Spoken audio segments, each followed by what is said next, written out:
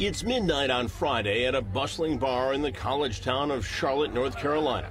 A couple of hours later, after last call, 26-year-old Ketie Jones and her friends leave the bar. What kind of a person was she? Her just energy and her charisma. She just, it was disarming and overwhelming and very spontaneous and spunky. So when her friends offer this free spirit a ride home, she said no. She's like, are you crazy? This is one of the last warm nights of the year. I'm not missing this.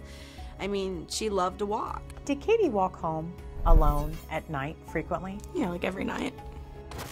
But Ketie's mother says there was no reason for her daughter to feel worried about walking home.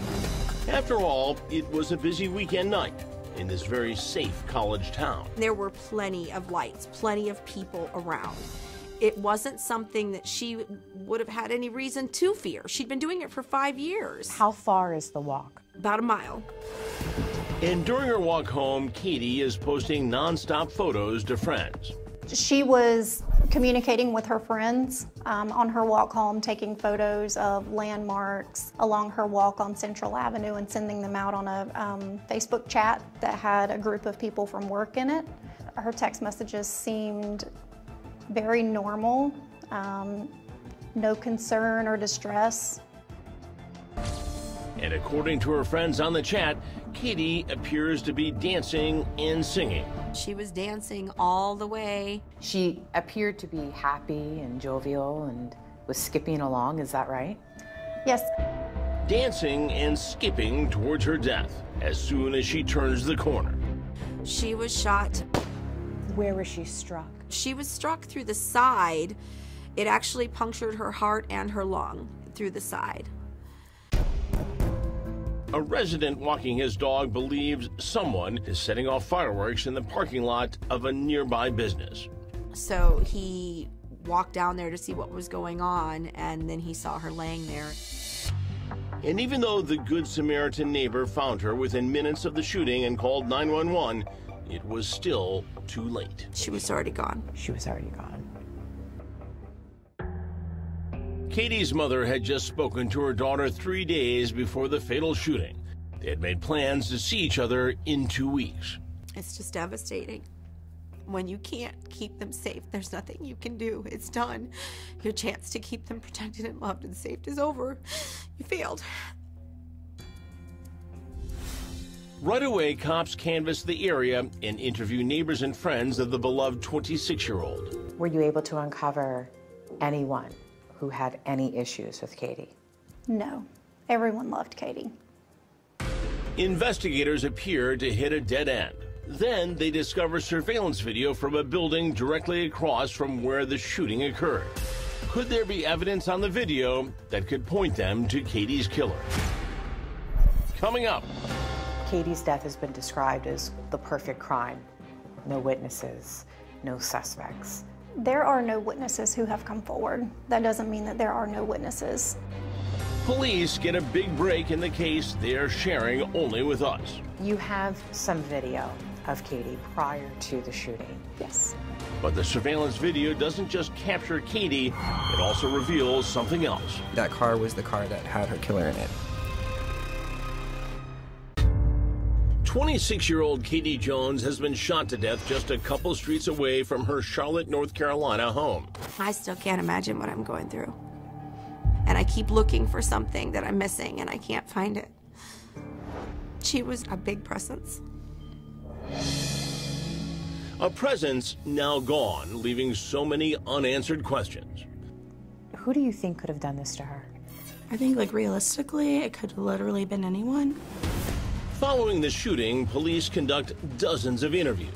We have interviewed pretty much anybody who was close to Ketie, either at that point in time or leading up to that point in time. But unfortunately, it hasn't given us any actionable leads at this point. It hasn't materialized into anything yet. Correct. The investigation appears to stall. Then cops catch a break, kicking the case back into high gear with the discovery of surveillance video. The explosive video evidence shows Ketie walking home, following drinks with some restaurant co-workers on the night she was gunned down. That camera got her walking down this sidewalk. Correct. Now, Charlotte police are asking for the public's help by releasing the footage for the very first time to Crime Watch Daily. Surveillance cameras or cameras in the area. There was one. Correct. Any more than one or just the one shot? There are cameras all around here, but the only one that caught anything relevant to this case is going to be the one across the street there. Frame by frame, the video documents Ketie's final moments in the early morning hours of October 15th, 2016. It's 2:40 a.m. when Ketie first comes into view of the camera's lens. She's captured walking down Central Avenue in an area in Charlotte known as Plaza Midwood. She comes from there, she walks down, she makes a left. A left onto the plaza, headed towards Hamilton Place. Little does Ketie know, she's got less than a minute to live. On the video, she disappears into the shadows of the trees in the house right there. And while at this point on the video, Ketie is out of sight, at the same time, something else comes into focus. You can see headlights from a vehicle appear in the screen for a very, very brief moment. That's right. A mystery car appears to pull right next to the parking lot driveway where Ketie's body is later discovered. Is it to the driveway entrance? Yes. Where this happens? Yes. And what you know is that there's definitely a vehicle that comes down this street, right? Correct. It approaches from this direction. From this direction? Yes. So the vehicle's coming from this direction and then out? Yes. And then where was she shot in this area? So she was located right around this area. Do you believe the gunman was in that vehicle? I think so, yes. But Detective Eisenhower doesn't believe it's a drive-by shooting. Personally, I think somebody got out of the car and approached her for her to be this far over from the sidewalk where she originally was. And there's something else. I think it was a complete surprise to her. Based on that video, it doesn't really appear that she would have had time to defend herself. And if she had the chance to defend herself, her friends say she would have done just that. She clearly knew what she was doing. She had pink pepper spray with her at all times. And she had her phone. Yep. And she would yell if she had the opportunity to. Definitely.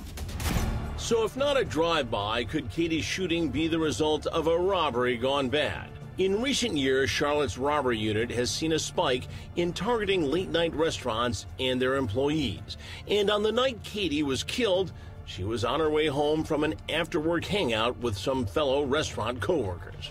Was there anything taken from her? Not that we could tell. In fact, Ketie's phone was found in her back pocket, her purse with money still inside it lying next to her. It didn't make sense. Nothing was missing on her body. Like, it really looked like someone shot her and left. But police believe it still could have been an attempted robbery, and they have a theory as to why nothing was taken. Take another look at the surveillance video. At 2:41 a.m., the headlights of the suspected shooter's car appear right next to where Ketie would have been walking. Then, just 21 seconds later, the driver appears to slam the car in reverse and abruptly backs up. But why? So the shot or the shots that were fired were so loud that this alarm sounded. Yes. That's right. The gunfire sets off the nearby business's alarm system. Could it be the shooter got spooked and didn't have enough time to rob Ketie? So this alarm sounding, there's gunfire erupting, and she's basically right here on the ground. Correct. Then, seconds after backing up, what appears to be the same car comes back into view and races from the scene, then out of camera range. Cops haven't been able to confirm if it's the killer's car.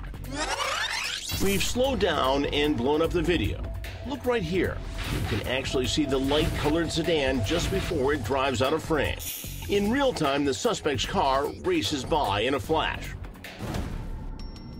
The murder went down in about 30 seconds, but police believe the cold-blooded killing was so attention-grabbing that someone had to have seen or heard something that terrible night. It doesn't mean that there is no one out there who has information to provide. It's just a lot of times people with that information are reluctant to come and share it with the police.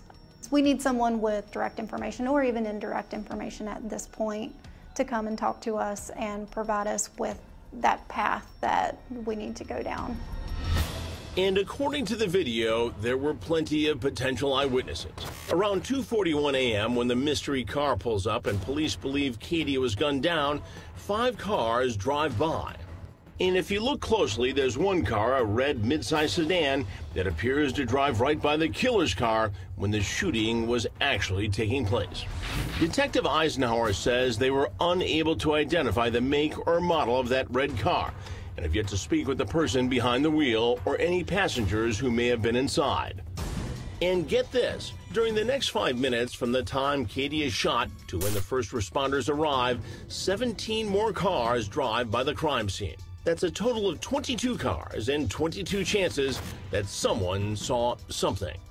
There has been many hours, weeks, months of time and effort that's been put into working this case, following up on information that has come in either by phone or email. Just, there's been a lot of time put into this case. And this is not considered cold.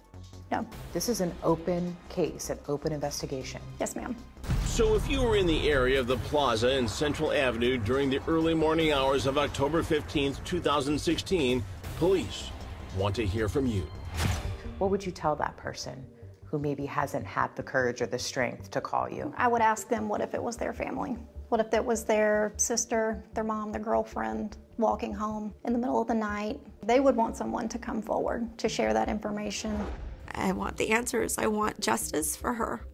She doesn't deserve to go into death not being known what happened. Her story is not finished. It needs to be finished. But until Ketie's friends and family get answers about her death, they are determined to focus on her life by creating a scholarship of the arts in her name at the University of North Carolina, Charlotte. Students in the area that wanted to pursue theater or singing or art or any of the things that Ketie was passionate about. Ultimately, there's now an endowed scholarship that will live on in perpetuity, that will be awarded every year. Ketie will not only live on in all of you, but now in strangers. Absolutely, yeah. It is a beautiful silver lining. Someone must know who pulled the trigger that night, and it's time for you to come forward. Anyone with information is asked to call the Charlotte Crime Stoppers at 1-704-334-1600. There's a reward of up to $5,000 in the case.